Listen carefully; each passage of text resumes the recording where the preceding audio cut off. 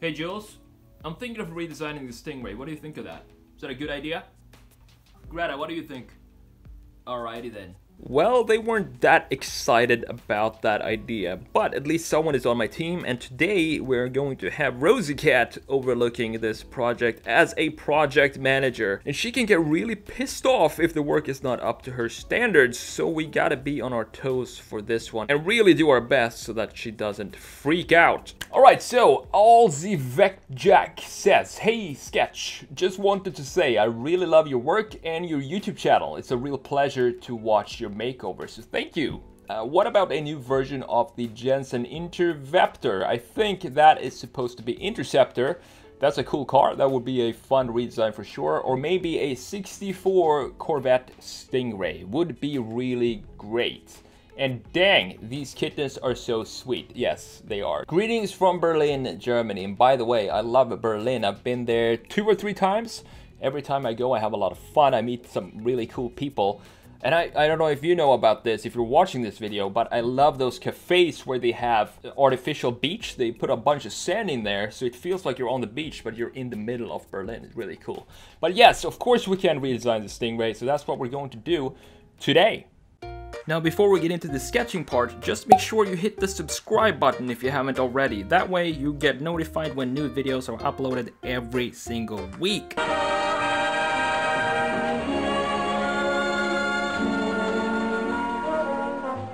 This is the 65 Corvette Stingray. Looks like it means business. And it does. Alright, so the 1967 Chevrolet Corvette Stingray is what we have right here. And this is one of my favorite cars from this era, especially when it comes to American cars. The reason for that is, if you look at other sports cars and muscle cars from the 60s, the Chevelle, the Nova, the Camaro, the Mustang, and all of these, they have a specific style that only fits the 60s. So if you were to redesign them and modernize them into today's design, you can still tell that it is a 60s car based on the proportions of the car. And that's kind of what we did with the Lincoln Continental in a couple of videos back. So the thing with the Stingray here is that the lines and the proportions are timeless for this type of vehicle. It's a 2-door sports car, a front engine sports car, and you have the long sweeping hood right here. You have the short greenhouse right here and the short rear as well, and short overhangs right there. So those are the proportions that we want to keep, but we're gonna play around with them as well in this redesign, because I don't want to keep it exactly as it is right here, the proportions. I want to kind of stretch the greenhouse forward a little bit like this, and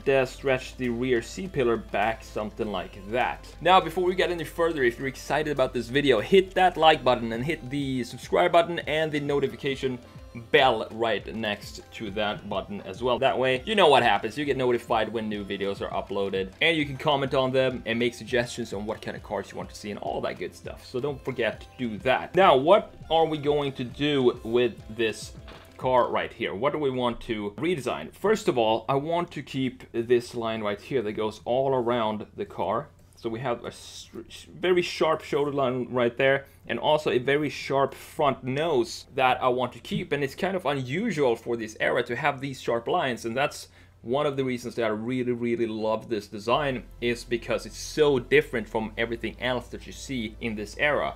Another thing that I see a lot of resto mods do when they do 67s or 60s Camaro, Corvettes, is that they remove the bumpers and the trim. For me, when you do that, and when I see a resto mod Corvette from the 60s without the bumpers and the trim in the front, it looks very naked. It looks like something is missing. So what I want to do is I want to keep these trim parts right here. I want to keep this. I love this shape. I love the V shape that it goes up like that. We can make something cool with that. And I also want to integrate some lights in this bumper, and also have some lights underneath this line, because I don't want to break up this line. If we break up this line, it's going to pretty much ruin the whole redesign. It's really that drastic. So I want to keep that line intact all around the car. It goes around the back as well, as you know. So that line cannot be broken, and everything light-wise and trim-wise is going to happen underneath that line. However, one thing I do want to get rid of is this piece right here. I think this is the exhaust. I want to get rid of this. If we're going to modernize it, that means that we need to lower the car to the ground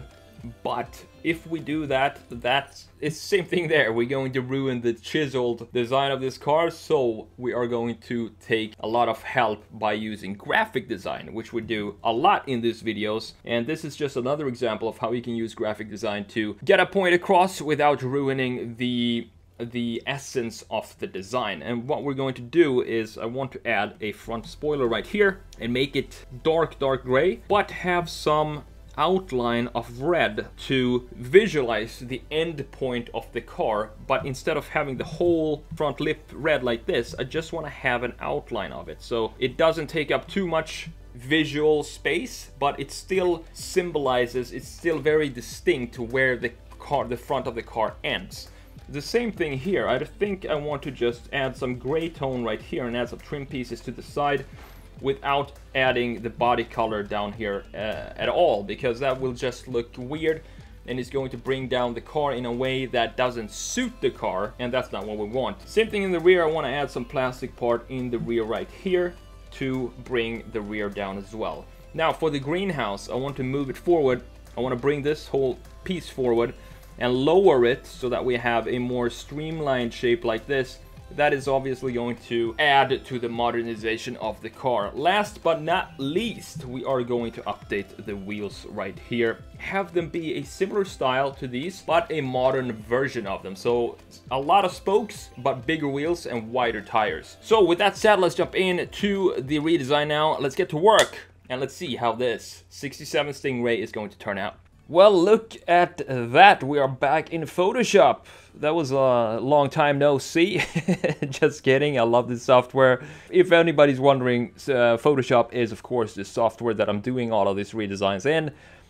You could probably do it in a bunch of different softwares, but or maybe not. I don't know. I just like Photoshop, and I'm used to it. I've been using it for, I don't know, 15 years or something like that. So why switch it up? Anyway, first of all, we need to go over with some airbrush on this car. And as I said in the brief, I wanted to extend the C-pillar and make it more of a modern coupe and not have it be so chopped off as the original is. And what I'm going to do later in this redesign is to also extend the front of the cabin. So move the A-pillars forward while still having a steeper, not a steeper, a shallower angle on them. So it kind of sweep, have more of a sweep looking greenhouse than we have on the original.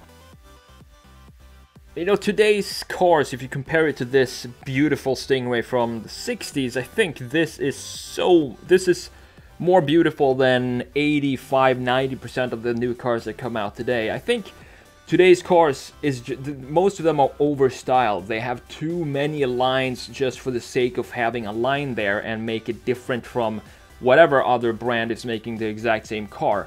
But back in the day, they stuck to the simple geometries of a car and the simple, beautiful proportions that makes a car beautiful, almost like a sculpture, instead of having a bunch of styling cues or features on a car that doesn't really make sense. And I think that's part of the reason the older I get, the more I appreciate older cars for some reason.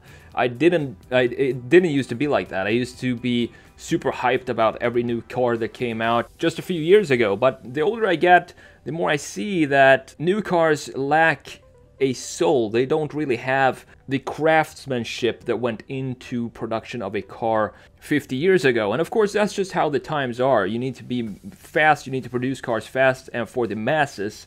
And everything today has to make sense financially, and car manufacturers are not willing to take a lot of risk. They want to stick with what works and be as safe as possible. So it's totally understandable, but at the same time, to me, it just makes older cars so much more interesting.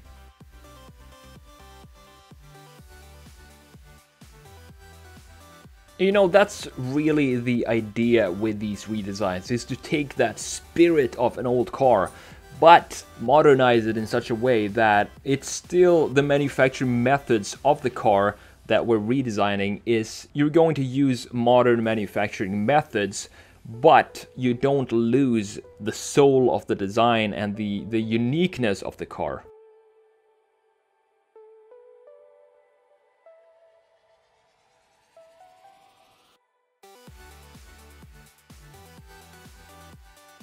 So lately, it feels like I've been way into red cars and the bronze wheels for some reason. But you know what?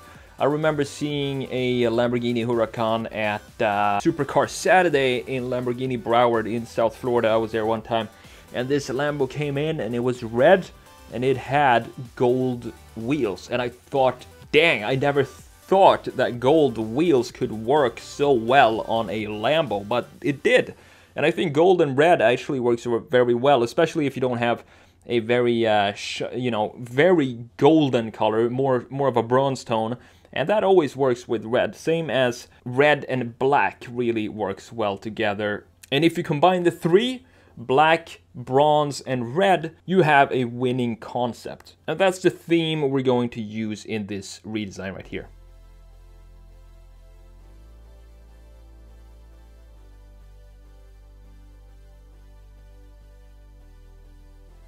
So as I said in the brief, I want to keep the bumpers and the trim pieces in the rear and the front, but I want to remove the chrome and tone everything down, such as the side mirrors, make them black, and tint the windows, and the frame that goes around the windshield as well, make all of that black.